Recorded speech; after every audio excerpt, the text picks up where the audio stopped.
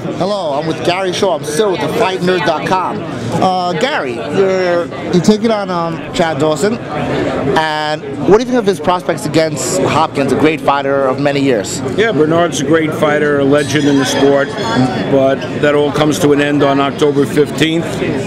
He loses. Chad's younger, he's stronger, he's faster, throws a much harder jab, throws great combinations, and he's the southpaw, and all those work in his favor.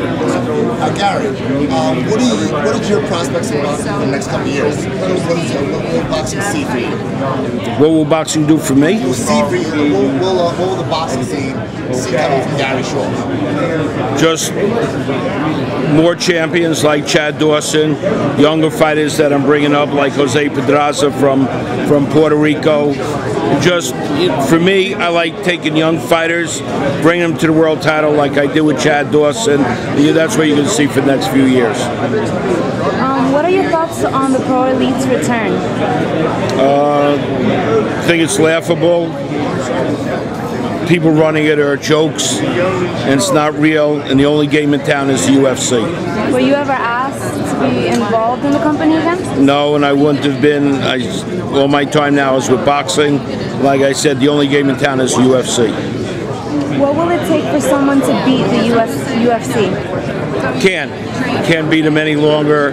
They are too entrenched. They bought the next best thing out there, which was Strike Force. Fader's gone from the scene.